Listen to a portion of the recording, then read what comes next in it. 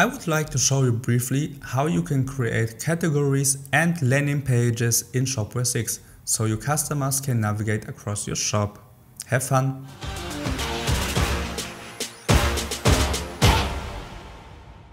Hi everybody, it's Alexander from Shop Studio, and let's start to create a category in Shopware 6.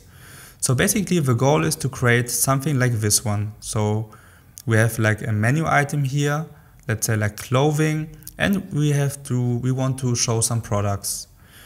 Let's say we want to create a new category called sports. To create a new one, of course, you have to go to the shop administration. Then you have to go to catalogs and to categories. And here you can see that there are two parts to it. So basically we have like the categories. So this is the way how you can create something like this one here. But there's something more to it. We have landing pages too. In the early days of Shopware 6, there was like a feature missing. Because if you want to create landing pages, let's say for promotion, for special events, maybe for your ads from Google Ads or Facebook, always had to create categories, but this was a bit weird from the structure, and that's why they've created a new part. But basically landing pages are technically still categories with fewer features, but I think it's good because they are more clear. You know that this is a landing page and not a category for selling your products. Here you can open the category tree, and this is the root category. This is the main entry point of the navigation. And here you can see we have food, we have clothing, free time and electronics. But if you look here, you can only see clothing and free time and electronics. And home, this is just a default link, which you can disable via some plugins in the store. And food is missing, and this is because it's not active. You can see the dot is not green, and here the checkbox is not enabled. Alright, to create a new category, we go to the root one in this case, and we create a new subcategory. We call it sports. We save it, and now we have to set it active. We have to assign the category type. We have either page list, we have structuring element, and we have link. Page list is basically the default one, like this one, where you just want to show some products. We have like structuring element, entry point. This is typical, for example, for this root element here, catalogs, because we don't want to show it.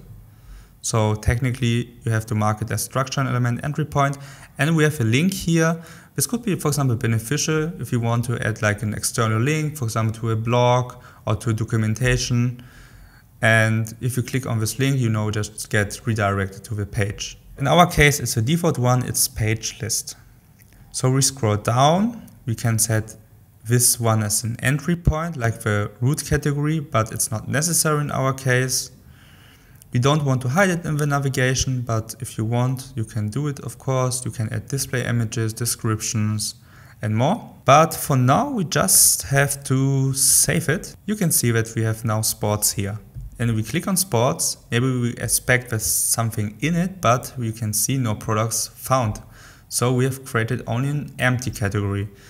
And now the other important part is, of course, a product assignment. We can assign products to it if we want. And there are two ways, either via the product tab. So we can, for example, have like a menu selection. We can search for products. Let's say we want to add main product. We want to add main product with properties. We click away. Now the part gets refreshed. Now we click on save again, and here you can see we have two products. There's a different way to add products to categories, and it's easy too. You can go to the products, for example, during creation or modification. And for example, let's take the main product with advanced prices. And if you scroll down to visibility and structure, you can assign the site channels, but here you can assign categories in text too. And for example, we could select our new category called sports. You can see we have a new item here.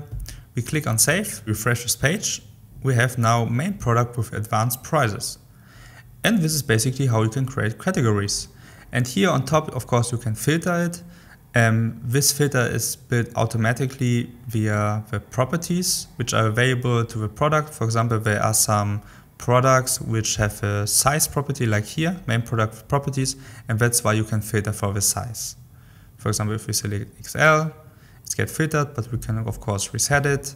And if we select M, it's possible too, I would guess, because this is a product with variant, like here. One more important thing, we go back to the categories and we open it, go to sports. Even two more important things, for example, the layout. It's possible that you have like a different layout for the categories. For example, you can have like a banner here, maybe with text. We can add it too. So let's create like a new one. This is the default category layout. To create a new one, we have to go to shopping experiences.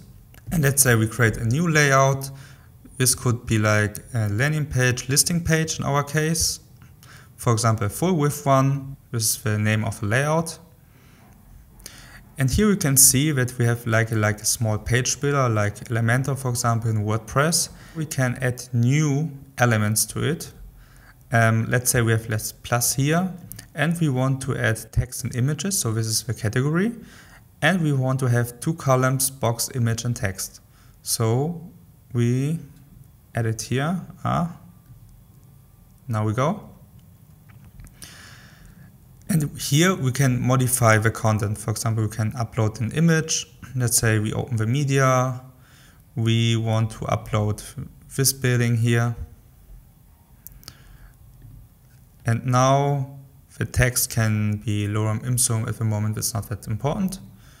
Hopefully this will work. Okay, no errors, so everything is valid. And if we go back to the categories, to sports, we now go to the layout. And we can change the layout here. And now we select our sports layout, save it. And if we want, we can like change images and text only for this specific category. For example, this can be very useful if we have maybe like 10 different categories which all have the same layout, but of course you want to show different images and text, so you don't have to create 10 layouts, you only have to create one layout and change the text and images here. We save it and we see we have an image on the left side and the text on the right side. And basically you can add everything. You can add new elements to the bottom, you can add videos. The Shopware shopping experiences are very flexible in this particular case. And the last thing, for the categories at least, we have of course the SEO tab 2. And of course you can add meta titles, you can just add and change descriptions, for example for Google, for the Microsoft Bing search engine. You can change keyword. And this is of course nice, but there are many shop platforms which have this feature. But what is really cool, that you, for example, can change the URLs. Here we have sports. If we assign a side channel, or at least select one, I mean, you can, for example, say that you want to change it maybe to extreme sports in lowercase. So we click on save. You will see it still is working. This is because some internal structure, but this is now the main URL. So basically the old URL is still available, but it's pointing to this new one. So here we go. We have now extreme sports. And for example, if we navigate to clothing, and now we navigate back to sports, you can see it's extreme sports. So this is the new main URL, the new main SEO URL, and this is the old one which is still available, but like I said, it's not really visible for the search engines now. And this is how you can create categories and assign product to it. One more thing, we have here now the landing pages. And for example, if you want to add special landing pages for, let's say, Google Ads, you can add a landing page here. Let's say it's like, I don't know, Google Ads promo. We activate it. We assign a sales channel to it, the storefront in our case. And here, for example, you can create an SEO URL too, and you see this is required. So let's name it just Google Ads promo. We now click on save. So we just replace the URL here. And here you can see something is not working, the page is not found, even if you add in slash. This is because you have to assign a layout. This is a very important step. So basically you can create a new layout. Let's say this is a landing page layout, full width. We name it the same, Google Ads promo. We create a layout. And now we can add CMS elements to it. Let's say we have like a big image here. Then we have like a small text. We change the image again. So we go to the settings of this element. We open the media. We select the building again.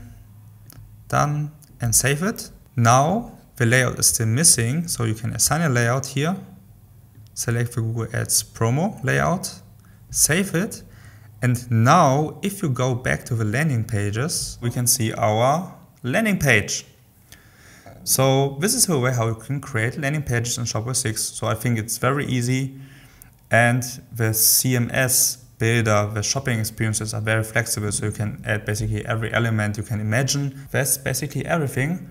Hopefully you have enjoyed this small tutorial. Do not forget to subscribe my channel to get notified for new videos which will come in the future, and I see you in the next one. Bye!